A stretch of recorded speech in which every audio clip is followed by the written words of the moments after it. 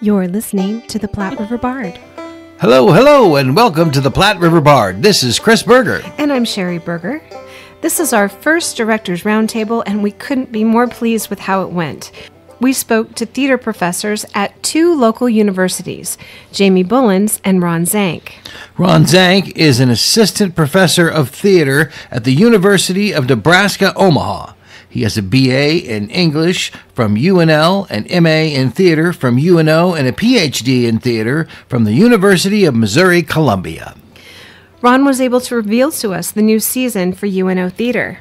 Only because we actually did announce it last night, so I can actually announce our season for Oh, next year. yes, absolutely. I would like to hear that. So our first production will be Dracula.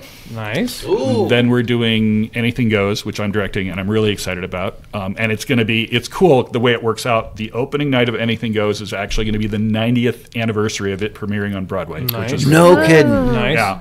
And then February, we're going to be it's the 20th anniversary of our college. So we're going to be doing a big collaboration with a lot of the other departments. So it's going to be like a multi-evening thing. Okay. And then for the last production, we're actually doing Alice in Wonderland. Nice. So Wow. students are super jazzed about bet. it. They suggested it. So it's like, okay, fantastic. here we go. So Awesome. Jimmy Bullins is an associate professor of theater at the Johnny Carson School of Theater and Film at UNL and also advises for their student-run theater, Theatrics. Jamie specializes in costume design, but you may have seen a play that he has been involved in at several Lincoln and Omaha theaters. He is also a scene designer and a playwright. Jamie has an MFA in theatrical design scenography from the University of North Carolina, Greensboro, and he moved to Lincoln from Atlanta, Georgia. Jamie is also staff for the Angels Theater Company's playwriting collective. Jamie wasn't able to tell us the season for Nebraska Repertory Theater yet. However, we can remind you that his playwriting collective with Angels Theater Company will be bringing us the First Flight Festival, July 18th through the 28th in Lincoln. If you have a question you would like asked at our future roundtables, let us know at admin@platteriverbard.com. We thank Ron and Jamie for their fun conversation about theater and their insight about directing. And now, on to our first Directors Roundtable.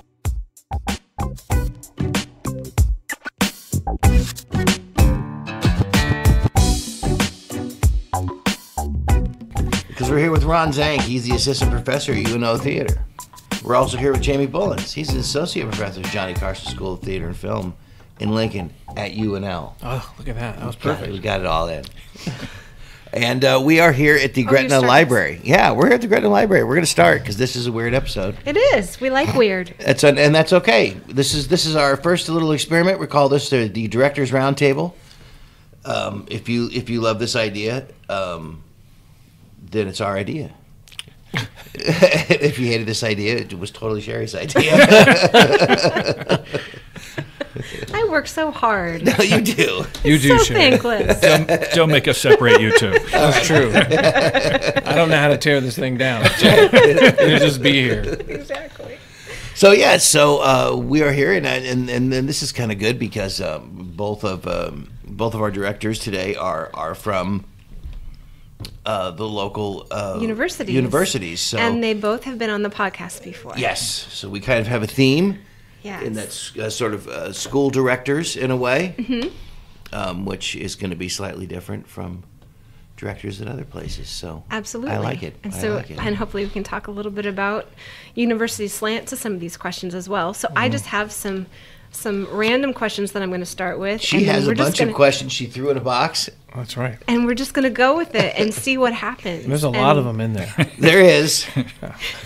I'm thinking They've long been term. vetted. Oh, okay. I know. Yes. Okay. Your soccer game is tomorrow, right? Yeah, no, yeah, right? We don't have to go through all of them. There was one of No. them that if we get to it, I'm going to have to ask you what you meant by So the first question is, it. She got it. do you conduct table reads for the first rehearsal?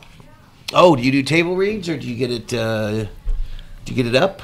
I mean, it kind of depends on who's directing, but I would say for the most part, yeah, we do table reads. You sit out of it. It's usually I think also too, because a lot of times that first rehearsal is also a lot of times the designer presentation, so the cast gets to see like what the set and costumes are going to look like. So nice. yeah, table read is pretty common for us. Yeah, so. same with me. I mean, the first rehearsal definitely, but I mean, I don't know how to add on to this, but like you guys know, I just directed the flick recently. Yes. And we spent almost 10 days doing table work. Really? Oh, sure. First 10 days before you got it. Before we blocked anything at all, we just sat around the table and read and talked about the characters. I mean, we spent basically 2 weeks of rehearsal doing table work. So it depends on the show. And I stole that from a very fantastic director I know named Jason, and he spends more time around the table than he does on their feet. Oh, wow. He just thinks Really? he He would thinks rather that- be reading at the table. It's weird, but it depends on the piece. I mean, if the piece is text heavy, I mean, there's not a lot of blocking in the flick. They walked around and swept up popcorn. So, it was easy Yes. to implement it into the movement of the play because there wasn't really anything. No. But there are some shows that require, a lot more Right. of that, and so you don't have the luxury of a lot of table work. Yeah. So And when we do it at the loft, there is no table. Well, I mean, we'll have a quote unquote table read the first time. We'll just sit around in the seats and read Yeah. the show. But yeah, Okay. use the first couple It's of not times. all we'll official read. and everything. we should get, Right. we should get you guys a table. Yeah, I know. I mean, we have Your tables. table. We just don't set them up. But you're saying that you have costumes and stuff there as well. You do Not the some- actual costumes, but Oh. things like the renderings Oh, and yeah. the model and Yeah. that sort of thing. the presentation awesome. of the So we do that certain too. Yeah. aspects of the show. Okay. I enjoy that. All right, next random question. Okay. Next random answer. Oh, can I throw us before you do that? Yes. I have a question for Ron. Yes, Yeah, please go for do it. it. Do you find, well, I'm principally a designer, right? So teaching my students that it's important to be at the table read to hear it. Ours tend to be there, and I think they really enjoy it.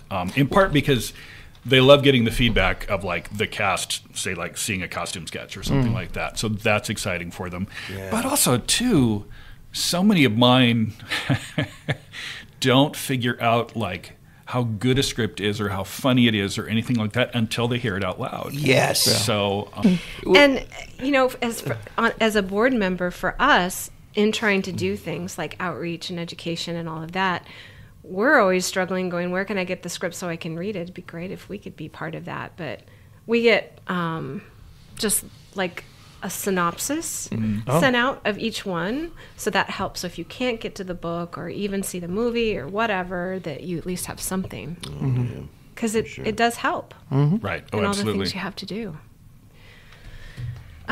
So, and I think both of you have this. How do you handle scene changes? Quickly. Quickly. Yeah, with no and curtain, yeah. With very little brouhaha. I hate. I mean, I'm me being principally a designer, and I do a lot of scene design. I'm like, no, scene changes have to be like fast. Fast. Yeah. I can't. Yeah, I'm not slowing the play down because I'm waiting for somebody to haul out a bunch of chairs. I just can't do it. So you don't go almost dark or anything. I mean, It's it like a depends. blue light. Depends on the need of the show, but Yeah. because we've got a black box theater, so yeah, we're almost never using never a curtain. stage. Yeah. So Sure. so yeah, it's usually either it's dimming out or we're transitioning in such a way so that something is happening on one side of the stage and something is changing on the other. But yeah, Oh, sure.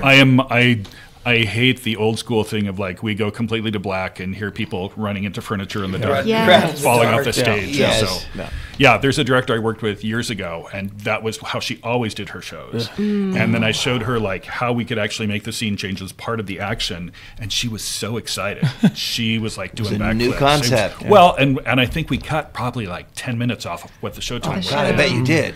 Because it's faster and it's more efficient. So- Yeah, for sure. Well, Does that I don't- affect your and it- choices? Well, in terms of plays, Yeah, like Nope, I don't think if so. If you're not dealing with, I don't have a proscenium, I don't have a curtain, I'd rather not deal with that show. I mean, there's a few Or- things where we look at where maybe we say like, wow, there's so much that needs to change that maybe we don't want to do that, or how can we do fair. that in a different way? We've got we've got one student right now, and he really, really wants us to do Phantom, and it's boy. like, Okay. and it's like we don't have a proscenium space, we don't have a flight system. It's going to be really, really hard to do Phantom, and it's not that we couldn't do it, but it's not going to be like the Not very Phantom that he conducive wants. to the space, yeah. It's not going to be Phantom like at the Orpheum. So yeah, Sure, so, sure.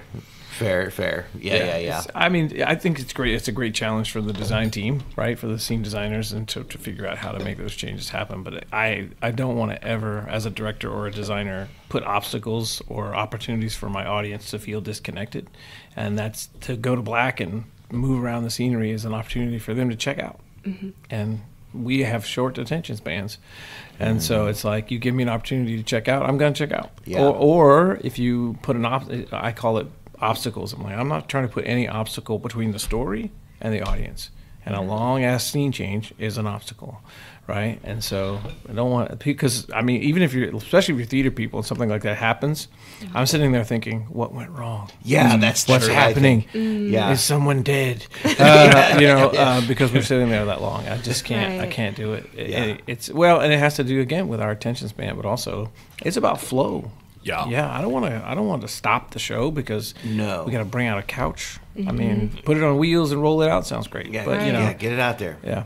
Scene changes have to be fast, and because the story has it has rhythm, and you don't want Well, and there's so many shows too where if you do have something like a long scene change, it just kills the energy. Yeah, and absolutely. it's sort of like what were we listening to? What were you paying attention to? So because I started thinking about I got to go to the grocery store, or right. It's like which is the Theatrics is doing this play right now called Act a Lady, and I will admit, not my favorite play.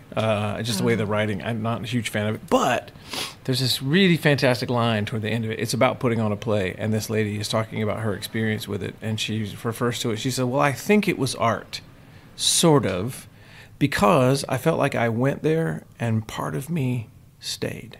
And I was like, oh, no, that's... why is that line not somewhere else? Because it's at the end. I had to wait all that time just to get to that. But it was one of those situations like you read a play or you see a play and one thought comes out of it and you're like, well, that's going to stick with me. Yeah. Right? Yeah. So that's what you're not going to have that experience if there's all this stopping and taking you out of the movement of the play. So. And one of the things when I was researching, coming up with questions, one of the things I was thinking was I recently attended a play and they had a curtain, but they had it open. So I was sitting there looking at the set 15 minutes before the show even started. And I have to say, I kind of walked away a little disappointed. I felt a little you didn't underwhelmed. Get that fancy reveal. Yeah. I can't remember the last time we brought in the main curtain in our space. We have one in the Howl, our Perceive space, but I don't even know what color it is. And I like a minimal set, like Theatrics does a lot of minimal, but... I mean, there's some shows where a curtain can really work and can really make a difference. But they're just depends on the needs. But well, and really, especially if you're talking newer shows, most of them aren't written that way anymore. Just because there's a lot of theaters that aren't working in that situation. So. I mean, because the classic musicals, they had those little tiny scenes that were meant to be performed in front of the curtain because you knew there was a monstrous scene change going on behind the curtain. For sure. Right? And so, just don't do that anymore. Yeah. Cool. Grab one. I'll keep going unless anybody has any better questions. I just love the mystery of what the question's going to be. What's next? How do standing ovations make you feel? How do they make you feel?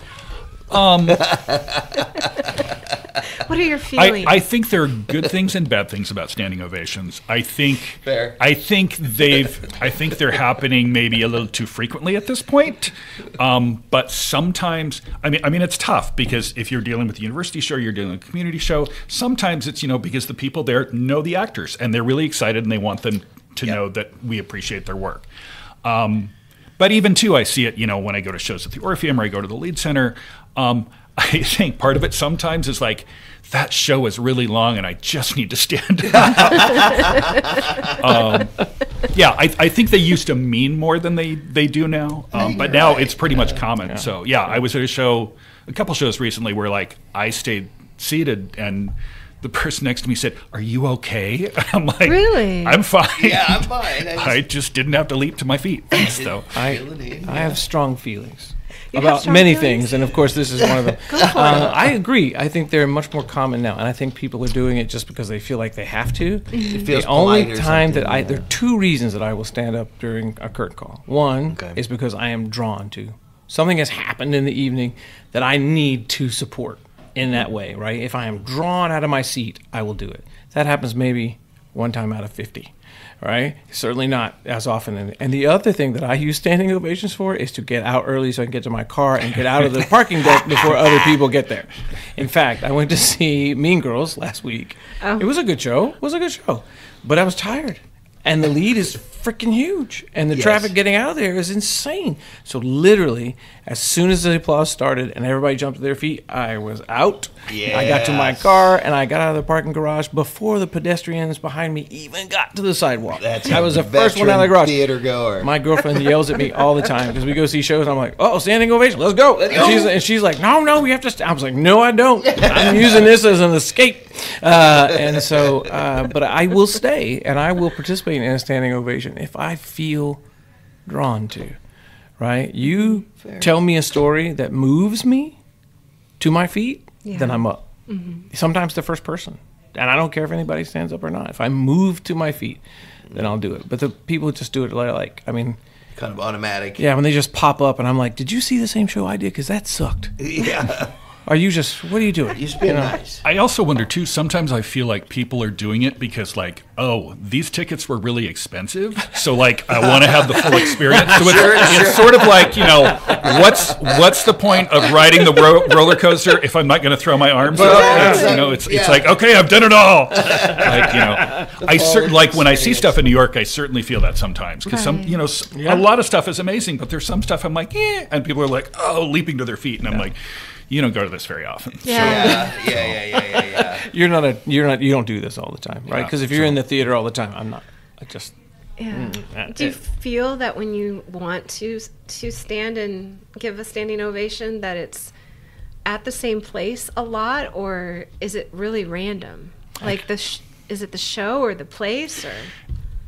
For me, I think it's the show. I also think it too depends on a particular performance. That for me is often what will prompt a standing ovation. Is like somebody has did an amazing thing, or somebody has a massive monologue, or somebody goes through this big emotional cycle. I think the last one where I really started, it was because I also knew stuff other people didn't, which was that the lead actor had been replaced 3 days before opening and had learned the whole show in basically 72 hours. So like, I am there for you and I support you. So. Yeah. Incredible. I think I stood up at a high school musical I saw recently. I saw Something Rotten recently, and I saw Adam's Family. I can't remember which one, but I think I stood up at one of them. Only because I was like, that was an accomplishment. Good. You did good work, and you're 12. So Yeah. Right? Yep. And so I think that was something. But I was moved. You don't have to be moved by, what necessarily. I mean, we know a lot of things that a lot of people don't know. And so. For good and for bad. Yeah, right? Right, yeah. Yeah, but people who just do it just because they feel like it's expected or as part of the experience, I usually am the person sitting next to them going, what are you doing? Jamie's looking around. I'm like, what? What's going on? And then my girlfriend's like, come on. Come on, get I'm like, no, I don't want Is there a fire, or are we in danger? Yeah. No, she doesn't tug on my sleeve. She's very sweet. Well, and it's funny you mentioned the escape, because I saw a touring production of Grease in St. Louis, and a friend wanted to go because he was actually directing it that summer. And I'm like, okay, sure, why not? Well, the big draw for this was that Taylor Hicks from American Idol was playing Teen Angel. That's the only thing he did in the whole show. Okay. So it's like, okay, fine. It's a good work if you can get it. Yeah. So, saw the show. The production was fine. He was okay. Then we get to the end. We get all the way through curtain call. Okay, great. Nice work. We applaud everything. And then he comes out with his guitar. Oh, no. Oh, no. And we are trapped while he performs 5 numbers from his new album. 5? Yes. And everybody around me is so excited. And I'm sitting in there going like, why didn't I bolt when I had this shit? Oh, no. Trapped by the Taylor Hicks concert. Wow. No. But they were super excited. They felt like they got something I'm extra. sure, yeah. I was just mad because it was delaying dinner. So Right. Yeah. So, I mean, sometimes when it's over, you're like, it's been a long day. It's like it's almost 11 o'clock. I'm old and tired. And I need to go home. A concert from Yeah. Taylor Hicks. Yeah. So, And I'm kind sorry, of... Taylor. Yeah, exactly. Yeah. If you hear this, we meant it. And I kind of wonder if, as some of our audience ages, if the longer shows deter them from coming, and if we need to move to shorter shows. I think absolutely. I mean, well, and I think audiences just in general, because also too, in the attempt to tell stories efficiently, we have more and more shows where there's not even an intermission. Yeah. And It's so true. if you're going to do that, you don't want to have a super long show. It's like 90 minutes. You can do 90 Right. minutes without intermission, Right. get people out. You can Yes. Well, and I know Paula Vogel said in an article a few years ago, she said, I started writing shorter shows because I got tired of going to a show and leaving and saying, I want that 3 hours of my life back. Right. Oh man. So she's like, mine are like 85, 90 minutes. If you don't like it, you're not there long and you're out. Yeah. So, but I think there really is, our attention spans are shorter, but yeah, I think there are efficient ways of telling things where we don't have to be there forever. There's some stories that are big stories and we have to take some time with them, but there's others. I think especially too, if it's going to be a long show without an intermission, you're not really serving your audience well. Because the other thing I've discovered as both a playgoer and as somebody who's producing work is that if you don't provide an intermission, the audience will make one. They will Right. find a moment to Yeah. get out, to get up and go to the Yeah. bar or go to the bathroom. Right. Yeah. So Yeah, I totally agree with that. 90 minutes in and out. I don't even mind if you give me an intermission and split it up to two short halves. I don't care. But I'm also a big hypocrite because I just directed The Flick, which was 3 hours long. sure, And, but, and so, yes, but that that's was a also long one too where it needs it. yeah, it does. And It's it- captivating well, 3 and hours. it lives up to it, right? I mean, I think you can justify it. But I got word from audiences. They were like, "Why is it so long?" And I'm like, "You know what? Go talk to Annie Baker, and it won a Pulitzer, so you can just Exactly. go Yeah. home Stand in and line. watch TV." But yeah, so Yeah. I think it's a general, I guess, nicety to write a play that is, and I know that when people are choosing seasons, they're not looking at things that are 3-4 hours long, because who's going to do that? Nobody's going to sit through that anymore. So. And I hear that. I hear directors talking all the time, that they're trying to move it along so they can get out earlier. And then I kind of wonder and your audience, both of them probably skew a little bit younger than some of the other Sure, yeah, at the places in university, town or in the yeah. area. Yeah, we're mean and we force them to go see shows. So it's not just the older people who are, their bones are bothering them or Yeah. anything Right. like that. It's And, attention. when you're being trained by something like movies, and most movies now are like 90 minutes, that's sort of our expectation. 90 to 2 hours, yeah. Unless we know it's some epic thing and we know we're going to be sitting there for Right. a while. But overall, yeah, we're used to a shorter time. And I think even in films, like the longer films, we see like the Lord of the Rings films and some other films that have been. There was a film that came out not too long ago, and people were like, "Well, just be prepared. It's 3 hours long." Yeah. And it's sort of like we go see those, and after about an hour and a half, we keep looking for ends. Oh, this must be the end. Oh, it's not the end. Oh, Yeah, this must yeah, be the end. Oh, yeah. it's not. Yeah. And so Yeah. that happens. That happened to me. I can't remember what film it was I saw recently, but I thought it was ending like 4 different times. And I was like, wow, when is this going to be over? I've seen 4 endings. And Yeah. so, but yeah, it's we're just I don't know. We don't have the patience as a culture that we used to. So I wonder if that creates a secondary market for some of these older shows. They go back and readapt them into a shorter version. I think there's absolutely something to that. Well, and the other thing too is that because the technology has changed, then we don't need the scenes in one. We can do transitions where it keeps moving and things move along. But I have people saying from time to time, oh, why didn't you do something like Arsenic and Old Lace? And I'm like, I love Arsenic and Old Lace. Yeah. It is 3 hours long. It is, but it's really funny. It's It's really yeah. funny, but it's really long. It is. Yeah. It is. One of my students, we're starting to gather plays for. Maybe I shouldn't say this out loud on a radio thing, or a can podcast. edit it if you want. Okay, maybe. But You let me know. we're gathering information for next year's season for the student group, theatrics, and somebody put Angels in America Oh wow. in the folder, and I pulled one of my board members aside, who's going to be the artistic director next year, and I was like, "Do you know how long that is?" Yeah. And she was like, "I don't know." I was like, "It runs about 4 hours." Yeah, no, I mean, and Angels is one of those stories that it's worth watching and Right. staying for the 4 hours. But man, we just don't have the That's a lot. yeah. And the other Yeah. thing too is that means you've got to allow more time to rehearse it. Yeah, Because that's- it's that's not it. something you can just fling on its feet and it's like, okay, we're good to go. Like Right. you've really got to spend time with it. That's So- the first thing that comes to my head is how much more rehearsal time that a long show like that is going to require. Yeah. And you're Yeah. stuck with it, really. You can't really cut it. Oh can gosh, you? No, not legally. No, So, you cannot. No, that- no, you're no. stuck. That's part of the conversation I had with. We had an Ollie group. Do you guys know what Ollie is? It's the lifelong learning groups that are around Yeah, the town. Oh. downtown. They came to do a tour and talk to the designers and the actors in the flick before we opened. And one of the Yeah. ladies asked me, she said, "Well, what do you do if there are things you want to cut?" And I'm a huge champion of the playwright, and I was like, "Then you do a different play." Right. Yeah. I was like, I'm not cutting anything. I was like, I'm not taking a word out of. I was like, look, directors work their salt. Don't do that. I was like, they pick plays that they can do intact. Yeah. That tell the story that they want to tell. I was like, Annie Baker's play won a Pulitzer Prize. I'm not gonna touch it. I was like, I know it's long. Fair enough. but I'm not changing a word, and I don't edit scripts when I direct. I do it as written, or I choose a different play. Yeah. So Every so often there will be one where I would like to make a change, and a lot of times you can contact the agency and they'll say no, you can't do that, or Yeah. yes, you can do that. Yeah. When I was when I was directing Putnam County Spelling Bee in Texas, there were certain things I knew that were not going to fly with my audience in that area, and I'm like, Fair.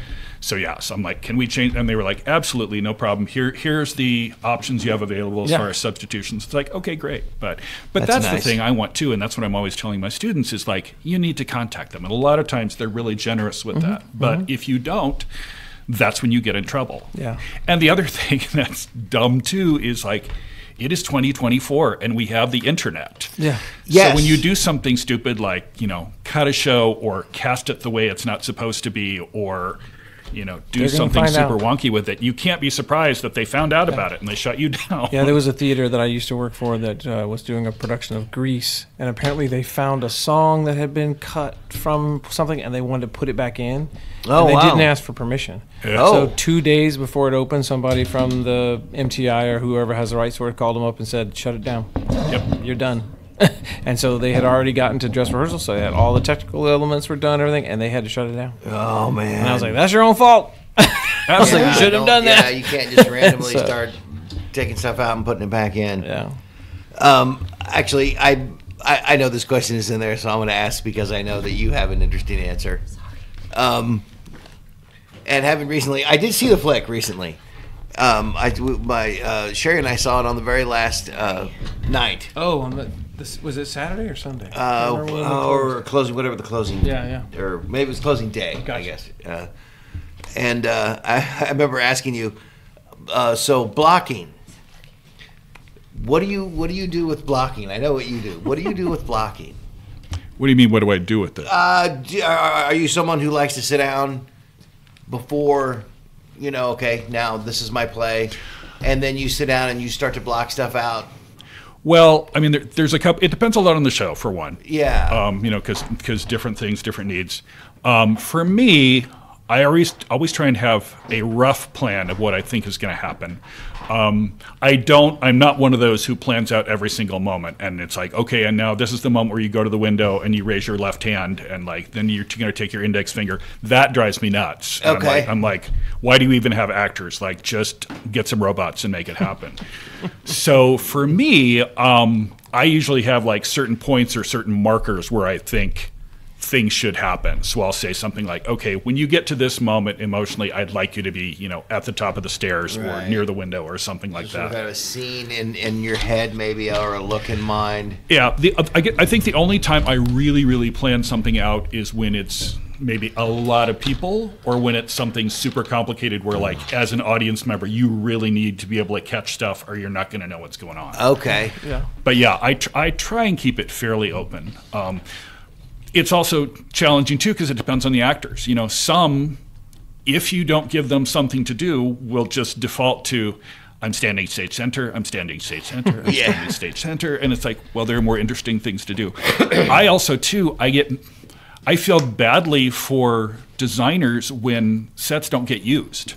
when they like get all these Yeah. great opportunities, and then everybody stands down center, and I'm like, Stands in the middle. Why did you even bother with this set? Why are these curtains? Why are there 4 doors? It's like, yeah, I'd much rather make that happen. So one of my goals is always to make sure that like the whole space has been used in some The way. set and the space gets used. Because also, especially if it's something that we've had to build or we've had to purchase, it's like, good grief, it should not just be there and be pretty. There should be a reason for that. yeah, it's So- just some functionality and actually use the thing. Yeah. Well, and you already, I don't block at all before I go into rehearsal. I might look Yeah, at, that just blows my mind. I might look at the scene, but it's different if it's huge. Like if I direct a show that has like more than 8 people in it, you have to plan ahead in terms of like, Do a I little bit think of this is how I pre-planning. want this to go.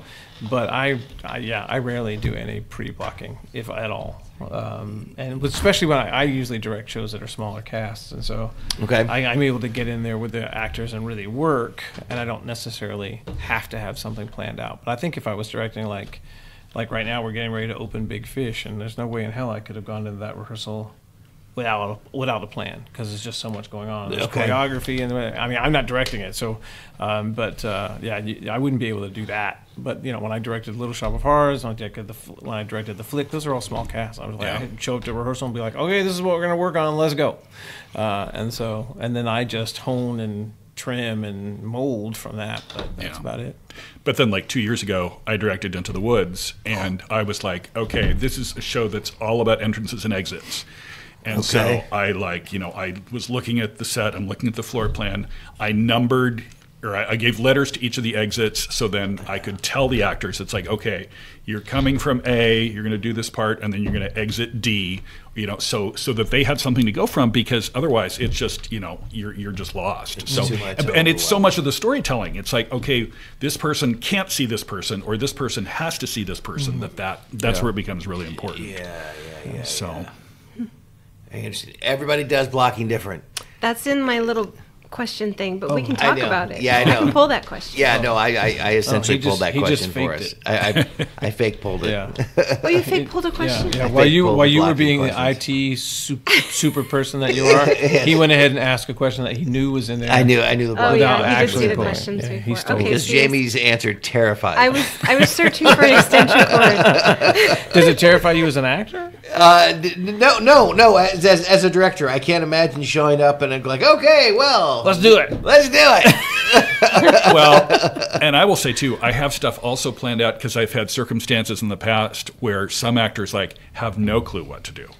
I've encountered that for sure. Yeah. I directed an actor a few years ago. I was at a smaller school, and we had a young woman, and just her personal experience, because her parents were missionaries, and so she had lived in Africa until she was 17. She was homeschooled there. It was like Mean Girls. Yeah, very Happening much right so. here. Very much so. Yeah. But like she had no experience of like life in the US. And so like asking her to do things, asking her to like even make a gesture, I said, what would you do to indicate to somebody that you want them to come closer?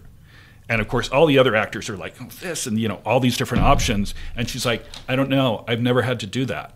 And I was just like, okay. Wow. So, Wow. yeah. Okay. So I had to adjust. And No so, yeah. context. So I always have some sort of plan. Otherwise, we could be burning daylight and getting nothing done. Well, we So- do get a large gap of training experience. Like, because when I did the Flick, there's only 4 people in it, but the girl who played Rose, it was the first time she'd ever been on stage. She did great. Which she was very It natural. was her first show, and never so would've I had known. to be ready for the lack of knowledge, but we were able to get through it because my other 3 actors were very experienced, and so they sort of. But she was really good. She had good instincts, which I think is what I rely on in terms of like that. And I think if I run, and I have as well, run into people who are like, well, I don't know. And I'm like, okay, well, then I'll tell you, right? Or we'll just respond to what else is going on stage. And if you have to do that, that's fine. But I don't plan for it because I'm lazy. I will say too, something I do that my actors know about, especially the ones who worked with me before. There's 2 things. Is one, I hate people crossing their arms on stage just as a default, because it reads as I'm bored, and then as an audience member, I can be sitting there and going, huh. I'm bored too. And it's just, we have so many different things we can do other than this. It's just a super easy default. Or put your hands in your pockets. Oh yeah, Yeah, yeah. that's another one. So I actually we like spend some time like in front of a mirror or in pairs, and they're like you can do all these different things, but you can't cross your arms. So can't they cross try your arms. that. Yeah. So that's one thing. The other is that I hate it when characters are always looking at each other, when it's this whole cobra and mongoose thing, and I'm like, because we don't do that in our day-to-day lives. Not without freaking people out. No, yeah, exactly. Because mongoose. we're always, we're folding laundry, or we're making a call, or we're checking there's always something happening. And my big thing is like, if we're always looking at each other, it doesn't mean anything when we do look at each other, when it's important. Yes. So sometimes I'll force them. I'm like, okay, we're going to run this scene. You can't look at each other. Yeah. And they are like ready to explode. But it's nice because then I can say, okay, when did you really want to? And I'm like, okay, here? Okay, great. Do it then. But like, but not just the whole time, going back and forth, looking like the cats who are fighting the alley behind my house. It's so funny too because the flick was in 3/4. It was in a 3/4 space. So at times my actors' backs are going to be at the audience. Like, you can't help it. Yeah. And I mean, I grew up very traditionally trained, and like one of my directors when I was younger was like, you can't upstage yourself. You have to always be facing out. And I'm like, what? And so, like, if you were turned with your back to the audience, you just for some reason disappeared completely. Yes. And they couldn't see you. Yep. And I had an actor in rehearsal that his back was to the character he was talking to because he was doing stuff. And he said, should I wait until I can turn around and see her? And I was like, ew. I was like, do you do that all the time? I was like, just talk. You just talk. I was like, if I feel like you're sitting in one place too long, I'll tell you, in terms of like, I was like, you can't have your face to the audience over here and have your face to your audience over here at the same time. I said, what I need you to do is talk louder so that the people over here who can't see your face can hear you. So as long as I can hear you and understand what you're saying, I don't have to see your face. But we've all worked with directors. I mean, one of my teachers was like, die hard in terms of like always out or always at the person you were talking to, and I was like, ugh, if you turned around with your back to the audience, that was like some sort of cardinal sin. Yeah. Well, because I'll get some students too who are maybe coming out of high school, and they have teachers who are like, you never turn your back to the audience. And I'm like, how do you go out the door on stage? Like, do you back out the door? Yeah, exactly. But I'm a huge I try to encourage them to perform naturalistic behavior. I'm like, just do what you do, right? Just interact with the person like you would if you were, off stage or whatever. I was like, we're telling a story. I don't have to. You don't have to. It looks fake to me, right? If you're artificially, moving how you behave and how you respond to someone else based on some sort of actor concern or director concern. So I'd much rather watch you have an actual conversation with somebody. And if you're mic'd up, it's not about projection, you can get away with it. Yeah. Yeah. Next question. What do we got? If you had your dream ensemble and no financial constraints, what is the top production you would do? What would you do if you could do anything? Anything, wow. Best cast in the world, all the money in the world. Money's not an option. That's funny because for me, I find I like the limitations. Ooh. I like the whole notion of like, we don't have all the money or I can only cast these people. I find that super exciting. He's putting this in his tenure file. Well, I think that's also too because that's what I've had to do in the past. Absolutely. So the academia. Whole notion, well, and I think it's one of those things too, where like if you could do anything, you kind of get paralyzed because it's like, oh, I could, but then I could also do too many options. Too many options. Yeah. I got hired once to paint a mural in a ballroom at a country club. And I said, well, what do you want? And he's like, oh, whatever you want, and blah, blah, blah. I want it to be something kind of neutral, so it'll work for a lot of different events, but, whatever you want. And I ended up having to give up the job. I'm like, I just can't I can't give you whatever you want. Yeah. Yeah, I think, too much. I kind of agree. I mean, we are creative within the limitations that we're given. It forces you to think creatively, which I think is probably one of the skills that we're good at, right? Yes. But it's you asked that question. It's very parallel to the question, "What's your favorite show you've ever worked on?" Yeah. Which I can never answer. That's in here somewhere. Oh my gosh! Well, don't ask that one. I don't. I mean, if what you're asking is like, what's my favorite story or that I want to tell, or what's my favorite play that I want to do, I don't even know if I can answer that. There's so many. I'm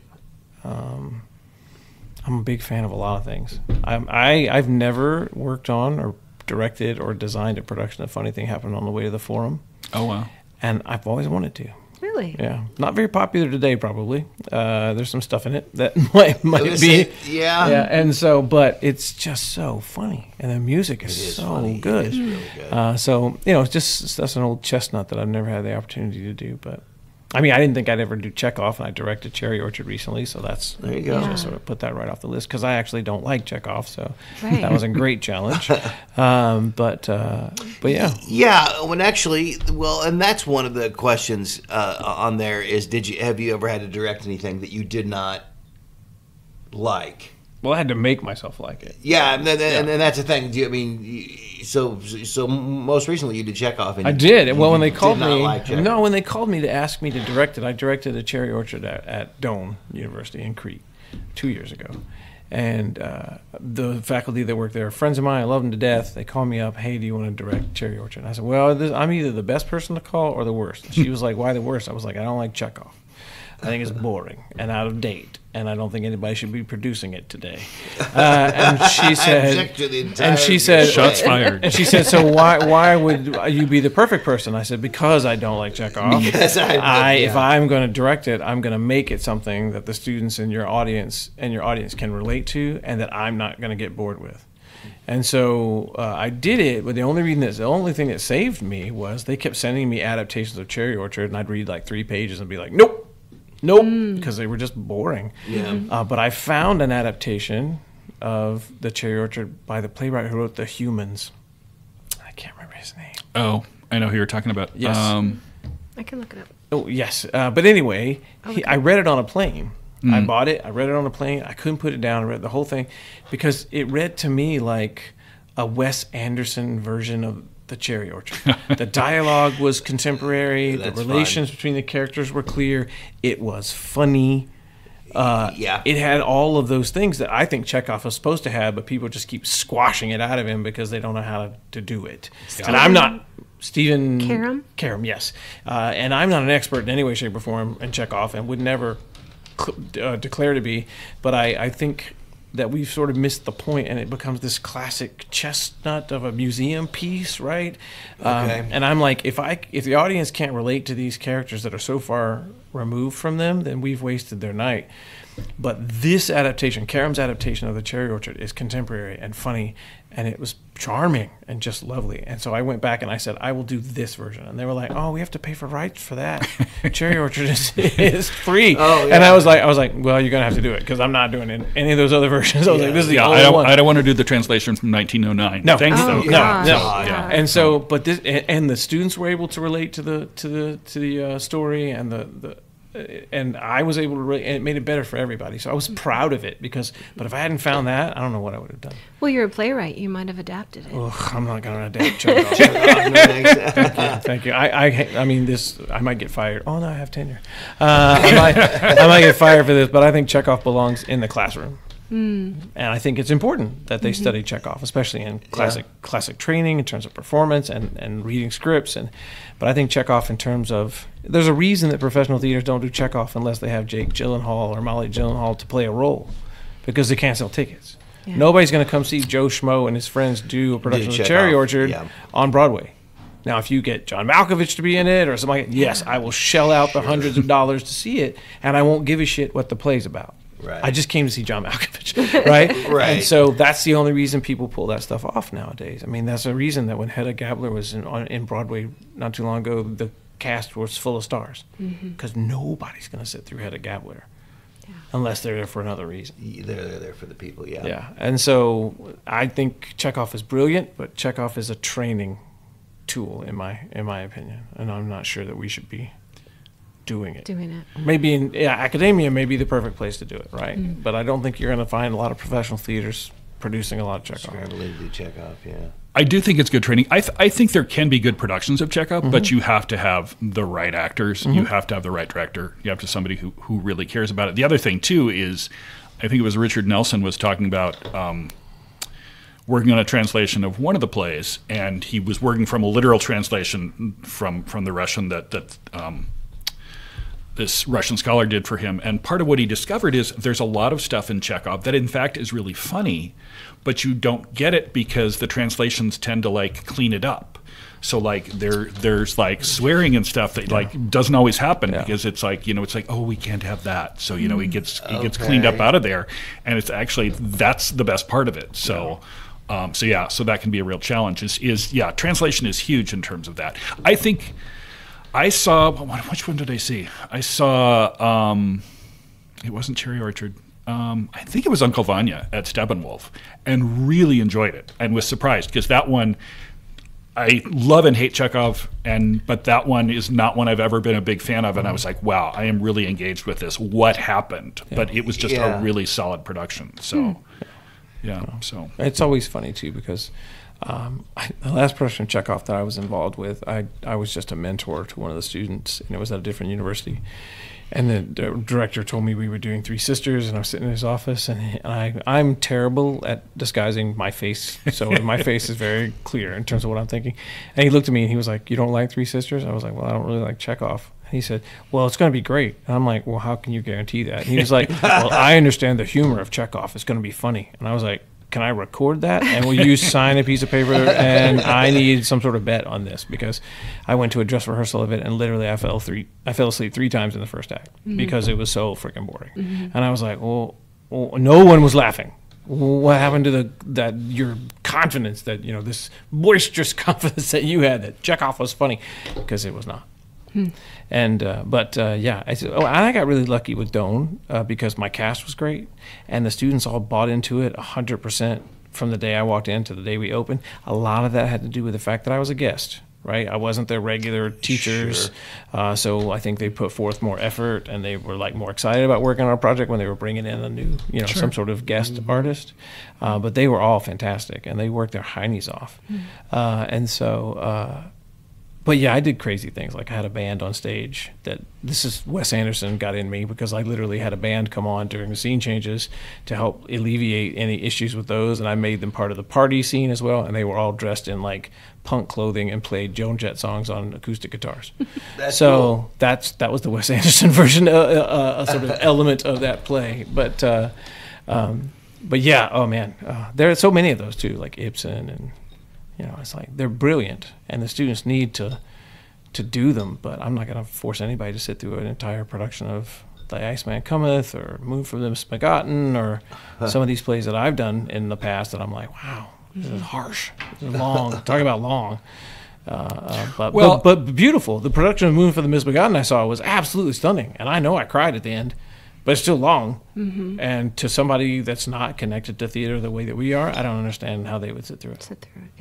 And I think it's tough too with some of the older shows too, because you're often dealing with such an age range, and like 20-somethings do not have the same experience as 50-somethings, and asking them to try and embody all that, yes, they can maybe get there, but I would rather have them play something closer to their own experience.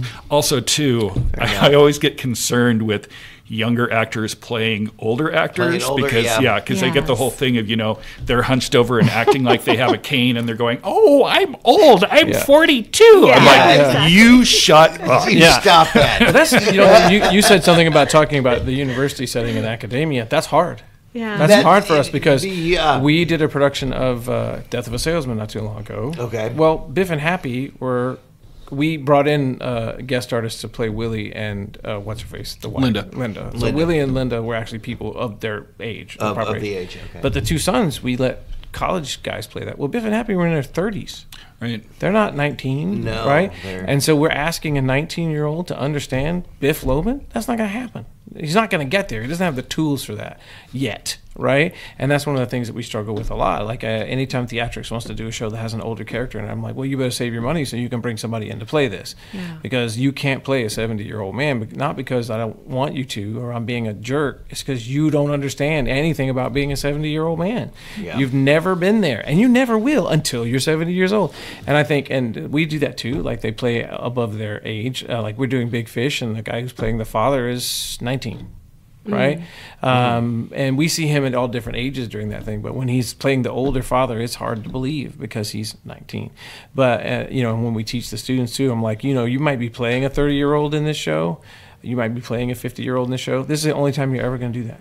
You're never going to get cast outside what what your age appearance is once you leave school. Yeah. Well, if you're doing realistic work. Yes. So, because there are some shows where you're hopping back and forth in time and that type of thing. Yeah. Sure. Yeah. But it's like doing Arsenic and Old Lace with college kids, which I did when I was in grad school. And even though the grad students who played the two old ladies were older, I think they were in their 30s or 40s, you still had to.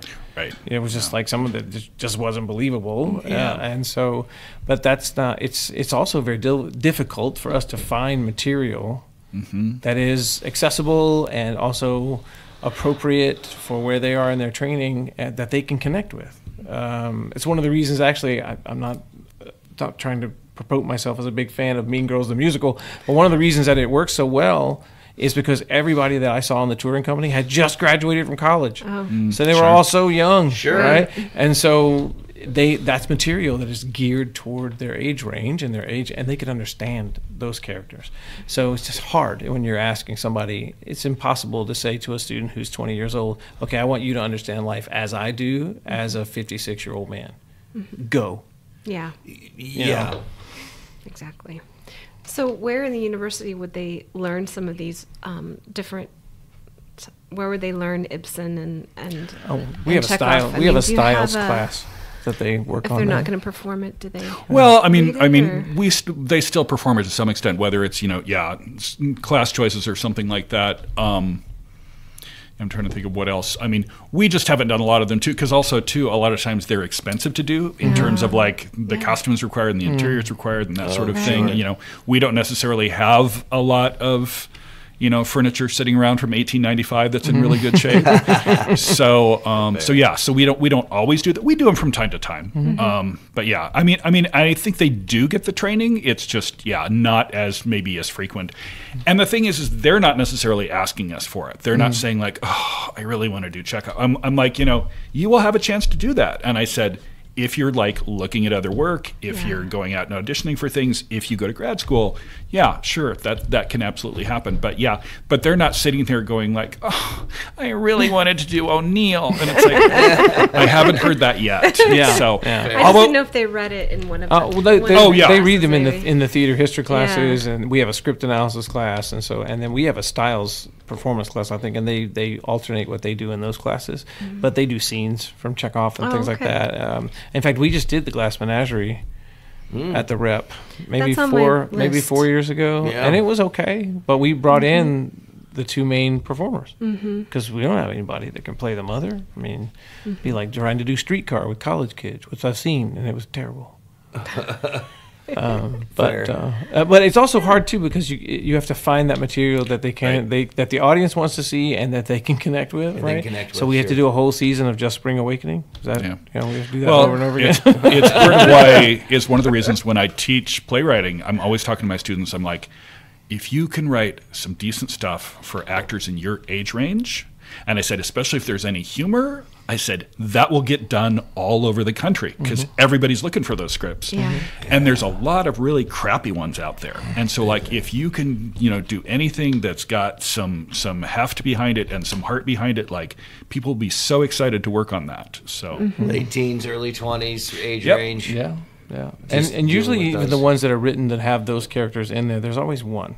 There's always one parent, one grandparent, one older person that you still have to deal with, right? Yeah. So, they're just. I mean, we should start some sort of list of just here are plays that are totally occupied by teenagers, By younger folks, or yeah. by Yeah, people so- between the age of 15 and 25, or something like that. But Yeah, that but would then be a also challenge. you lose such an audience. Like you start doing touring shows, or you start doing professional theaters start doing shows that are only done by 15 to 25-year-olds, the older people aren't going to come see it. right. So they're going to be like, that's not how it was when I was 18. Well, and things have changed too because now even the high schools are doing shows geared towards older actors. Like Something Rotten.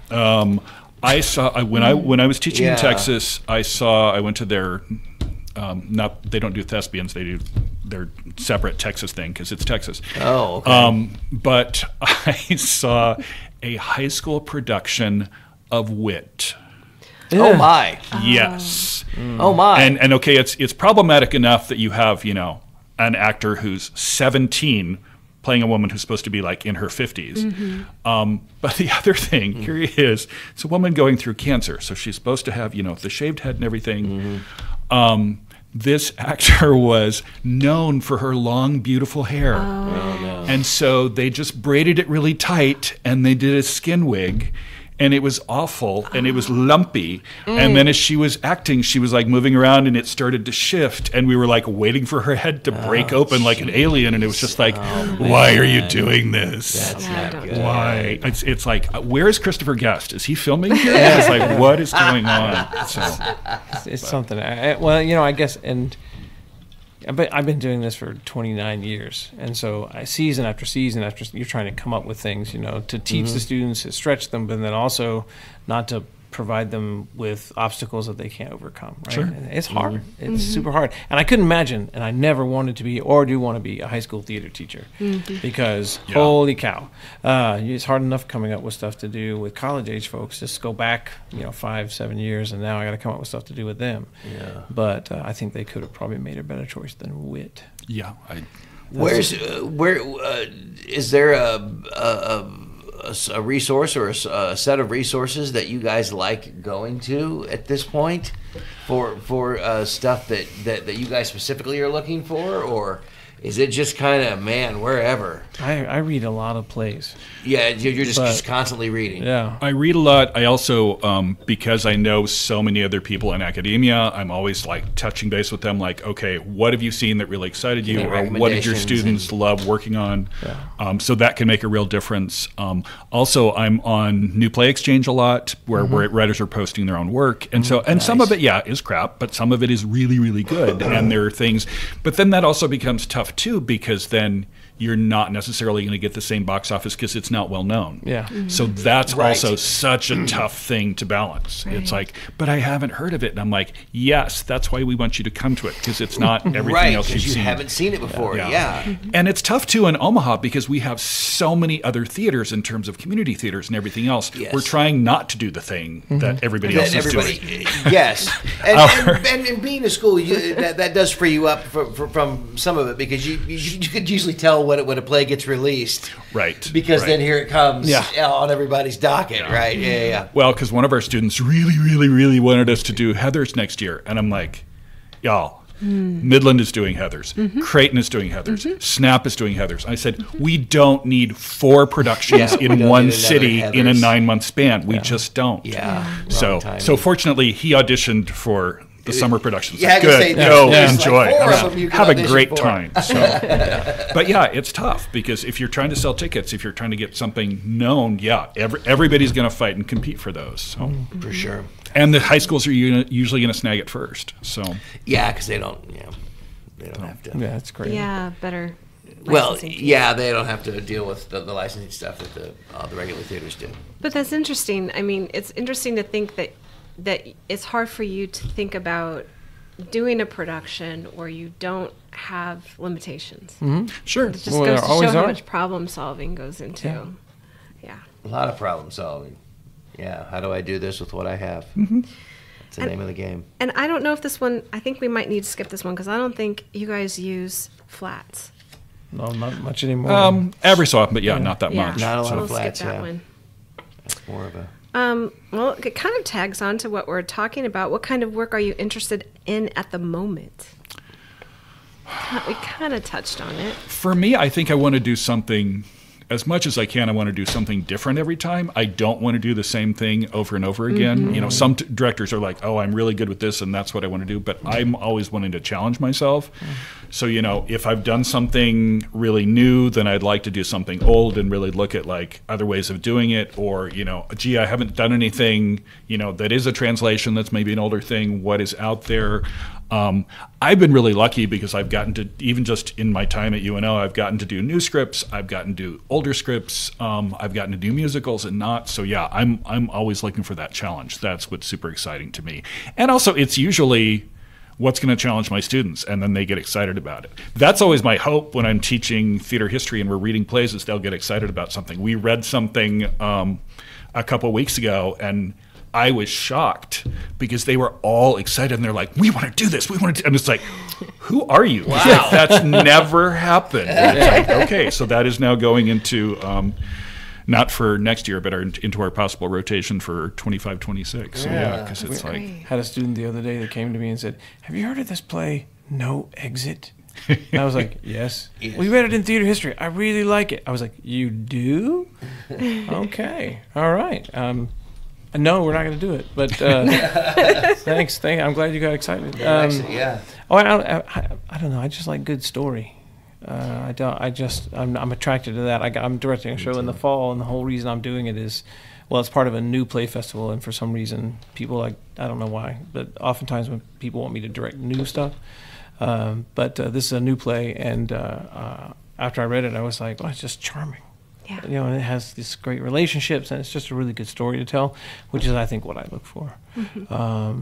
Because, like you were talking, it has to excite me, it has to excite the cast, and it has to excite the audience, because we want to try to find things that are going to do that across the board in terms of, I mean, it sounds really schmaltzy, but I'm so story driven in terms of, like, if it's a good, strong story and it's well written, I'm in it, I'm there. But if it's not, I don't want to. I don't really want anything to do with it. But sometimes, there's a challenge. But I try to teach my students this too. It's like, how do you work on a project you don't like? Well, it doesn't. You have to find a reason to like it, and that's because you learn about yourself, right? But I'm super fortunate because in the past 4 years or 3 years, no one's offered me a show to direct that I didn't want to do. So I got super lucky so far. That is fortunate, yeah. And usually for me, I don't think I've ever done one that I didn't like. I think it's just one that like didn't necessarily connect with me. There was one instance where some friends asked me, and they were casting themselves, but they asked me to direct them in Sam Shepard's Fool for Love, and I'm like, I appreciate Shepard, but I'm like, why would you come to me? Like knowing the other things, I'm like, that is just a really, really odd choice, but like I did it because I really liked everybody involved, and like, let's do it. And we had a great time, and I really enjoyed it. And what was interesting was our designer, he's like, I've worked on this show 3 times before, and he said, this is the first time I've seen it where I've really felt like Eddie and May really care about each other, which I took as a huge compliment, because I'm like, especially going like, I don't know, but okay, I'll do my best. Yeah. So, well, and you're talking, you just mentioned this as well. A lot of it's about personalities, right? If somebody asks me to direct a show and I'm not 100% sure about it, and then they say, well, this person is your stage manager or this person is your designer, I'm like, well, I love them, so let's just do it. And then if we'll find a way, because that's my answer usually when someone says, what's your favorite play you've ever worked on?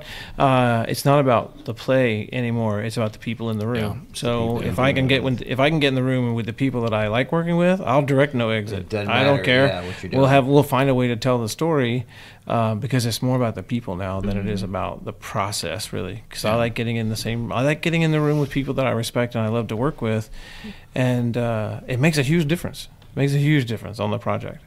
So, and actually, I was going to talk to you guys about this off microphone, so I'll edit some of this. But I'm wondering how many times when you sit down to do your season, are you looking around and seeing what has been done? So that's off the table, or do you want to see what's been done in the area and what's going to be done before you even decide your seasons? I mean, it's helpful to know. I would rather choose something that's not being done elsewhere, especially calendar-wise. If they're going to do it first, I would rather not be following on the heels. But it's tough because, some places don't announce until really late. With us, we're trying to because we're trying to design our shows a semester ahead. So our goal is always to have our season for the following year chosen by like November of the previous year. We haven't made it for a couple of years. We usually have most of it, but then there's like 1 or 2 things that are still up in the air. We thought we were all set to go for next year, and then our show for number 4, we couldn't get the rights to because suddenly there was a national tour, and it's like, crap, here we go again. So I mean, we are looking at what other people are doing. So, some folks don't care that much about it. I do want to have that in mind when we're choosing, just because I also think there should be other opportunities to see other scripts. There's so many out there. It's like, why do the same one Yeah. 5 times in one zip code.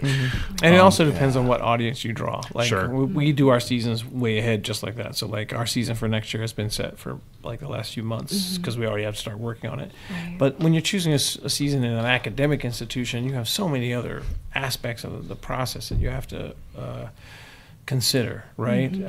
But I know we're doing a show in the fall that has recently been done in Omaha, but our audiences are Right. not the same, right? Yep. And Yes. so it's okay. And we have a relatively vibrant but small theater community in Lincoln. Yeah. And so we do take a glance around, and if somebody's done it recently, it just depends, because sometimes we'll be in the room and we're trying to figure out the season. Somebody will say a title, and I'll be like, oh, well, LCP did that last year. And they're like, well, we have different audiences. It's no big deal. And I'm like, all right. So that's sort of how it goes. I think you're exactly right. You know, if I was the artistic director of Lincoln Community Playhouse, I would always want to know what Omaha Community Playhouse is doing, because they tend to do the same damn shows. Don't they? Yeah. But those audiences are different. Yeah, they Right. are. And so there aren't a lot of people that are going to drive to Lincoln to see a show. And if you're in Lincoln and you're going to drive to Omaha, you're going to see a Broadway tour, or something at a theater that you're really already connected to. So I don't think we have a lot of cross pollination in terms of audiences. Doesn't seem to be And we as much. oftentimes do, in academia, we do things that other people can't do. Right. Right. We're going to do an Oscar Wilde play that I won't name because I don't know if it's been publicized, that we're doing it in the fall, and nobody's going to do that. No theater around us is going to do Right. Oscar Wilde. Nobody's Not done often. that. Right. And so that's a pretty safe bet for us. But yeah, I think I think it is important to look at what's going on around the community, but we're unfortunately in the academic world a little isolated. Right. And all the other things that we have to think about when we're choosing a season sort of somewhat protects us from that. Right. But Yeah. it is. I think it's a necessary thing to look at. Yeah. Well, and I mean, we're 4 blocks from the Omaha Community Playhouse. So yeah, we want to have an Right. idea. Yeah. But the thing is like our Yeah. season was determined long before they announced theirs. And actually we were really lucky because it was like, oh, nothing they're doing is anything that we had on Yeah. the table. So Yeah. we're totally fine there. Yeah, Well, they I mean, really have. every theater group and company and school has a mission, has a vision, right? And so I don't really see that a lot of those, especially at Lincoln, there's not a lot of overlap in terms of mission and vision of the community, of the institutions that are producing theater.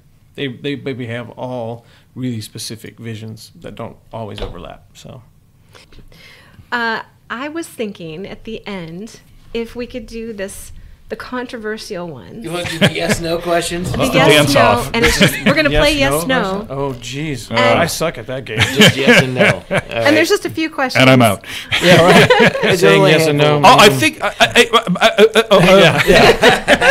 I'll just do this a lot. No. I guess you could plead the fifth if you want. There's just a few, and Okay. I'm hoping to add to it as we do these. Okay. Plays are just as good as musicals. Yes. Yes. I agree as well. Cast should not receive their audience in costume. Should Yes. Should not. Should Yes. not. Yes. You're not a fan of going out afterwards? I'm and- not. Yeah. Too many things can happen. Stuff can get lost. Stuff can get damaged or stained. It's like, why risk it? If you're doing children's theater, it's fun to stay in character That's a and meet different the kids. thing. Yeah. That's the only time you time? should ever do that. Okay. Yeah. Interesting. Okay. Cast should be able to clap for themselves and others at curtain. Is I don't give a shit unacceptable? Yes. I do. I can't do yes or no on this because I don't like the thing, right? Okay. I like it when they do, like, if there's an orchestra and they're like, hey, the orchestra, because everybody knows there's orchestra there. But if they point at the booth, the audience has no clue Really? what they're doing. I don't think they do. I don't think the audience gets it. They're like, "What is that to us?" Yes, we're great. So I got kind of yelled at when I directed a show recently, Really? and the cast was like, in the curtain call, they did this, and I was like, "What are you doing?" Everybody does And they were that. like, "We were referring to the booth." I was like, "No, we're not doing that." Ours is easier there because our booth tends to be at the side of the performance space, So they then can see them. then like you can see that there's a window and you can see there's people. So, I'm yeah, always so. like, if you're going to point at something, I need to be able to see what you're pointing at. I'm okay with it as long as it doesn't make curtain call longer. Yeah. I want curtain call short. Me I too. don't Fair. want it to be big and No, indulgent. I don't so- let any of my actors bow separately, no matter what the show is. I just Everybody did Little bows Shop. together? They all bowed together. I was like, you come out, you get one bow, you Okay. get the hell out. I do, but I warn my actors. I'm like, okay, this is going to be the hardest part for you for the whole show because it is going to go so fast and you're going to be running so much. Yes. Oh, right. Because I don't want the whole, I'm going to take my time to come at the center stage and look left and look right. And now I'll and I'm like, sorry, Margot Fontaine, that's not you. Okay. Get moving. I'm like, come out, get in line, bow, get off. Yep. I love Okay. it. That's it. Back to yes and no. Sorry. I Sorry, love it. kinda No, got that's derailed. okay. No, I just that's have good. a couple No. more. No, it's good. I will have more the next time. Okay. Most of your audience will research the show before they see it. No. No. Yeah, that's what I thought too. Yeah. Belting is annoying. I'm on yes on that, just so you know. Belting. Belting. What's belting? Only if it's It's when sometimes it's necessary in the song. But if Right. it's not people get up necessary- there and just all they do is just belt the whole time. I don't mind belting. What I don't like is the whole like let me scream for money Yeah. notes. I don't like the this is my American Idol audition. Yes. That's what I don't like. No. Belting I'm is with you on fine. I'm a huge fan of Merman, but yeah, if they use Fair. it when it's necessary and they use it properly, Right. it's okay. yep. It's like a thing. It's like Yeah. some girls specifically. It's Yeah. like they have to do it, and they think they're pretty Olympic. And it's also tough too It is a because thing. some people who really want to do it can't tell that they're not doing it on pitch. Yeah. Yeah, exactly. Yeah, then there's Exactly. yeah, or they that's don't. Yeah, they rough. don't stay on pitch. They start there and they don't They stay. wander. Yes. And last one. Would you rather direct a musical or a play? I know we did musicals, plays or musicals, but how do you feel about musicals? Directing musicals. Have you done a I musical? just did Little Shop. Yeah, so last you did year. a little shop. Yeah. And I guess you did the one with Gordon that was kind Oh, of a Godspell. musical. Yeah. Godspell, Yeah. Yeah. Senior Godspell. I don't have a yes or no answer because I would like to do both. I do both. Okay. I like to do both. I will say there's some I will do and some I won't do. Yeah. Yeah. I was working with the community theater a few years ago, directed a musical for them. They loved having me. Like the actors were excited, everybody working there was excited, and they're like, "We really want you to direct next year." I'm like, "Okay, great." And they're like, "What are you interested in?" I gave them like 30 titles. It's like, "Okay, great." And then I get the call like 3 weeks later. It's like, "Okay, we figured out our seasoning. We want you to direct." I said, "Okay, what do you got?" And he's like, "We want you to direct Chorus Line." And I said, "Great, no." Yeah. Not He's like, "But we really want you." I said, "No." It's not what He's I'm like, "Why?" interested in. And I said, "Because it is the most boring one to do as a director." Yeah. I said, "Because your blocking is determined by the title. They're standing on a line or they're doing the choreography. I'm not doing the choreography, so all I'm really doing is scene work and coaching monologues." I said, "There's nothing interesting or new I can do with Chorus Line. Yeah. It's a great show. I will come see it, but I don't want to direct it." And I would have said the same thing until they said, "Well, we're going to pay you this much," and then I'd have been like, "Okay." I also knew what they paid, so yeah. That's good. So, Yeah. because in Yeah. fact, the one I had done for them, I directed and choreographed because it was one where it was simple enough I could, but I was like, yeah, not for this one. Yeah, I have taken some gigs before when I'm like, "Oh, Daddy needs a new couch." So it happens. And a new bottle of specific rum. Yes. Oh, that rum is great. They came to my house. We did one of these in my dining room. It was In awesome. the lair. Yes. Yeah. In the lair, it was awesome. It was fun. We have to do that again. We should bring. We should Absolutely. have one of the round tables there Yeah, there you go. around my oblong table. that would we be go. great. But I only have 4 chairs. That's all right. We've often thought maybe we should get an RV and then we just become the podcast. Oh, there you go. RVs That would be everywhere. pretty Podcast cool. RV. Just drive around. Why not? I could collapse on a couch while we're talking. That's right. Yeah, can someone bring me some popcorn? Yeah, yeah, all we'll do. exactly. We'd have to win some money for that one. Oh, he's gonna give you some of his lotto. That's Yeah, right. he is. No, that's right. All right. Well, thank you for participating in the Yes. Thank you guys first so much. It was of so much fun. our director roundtables. We want to have you back, and this was awesome. I think it worked out well. Yeah, no, I had a and great we time. and we didn't hit all of the questions. That's Oh, you okay. got a whole bunch left. Yeah. Yeah. We got some for next time. Awesome. Thank you so much. Thank you, Absolutely. guys. Glad to do it. Thank you. Thank you.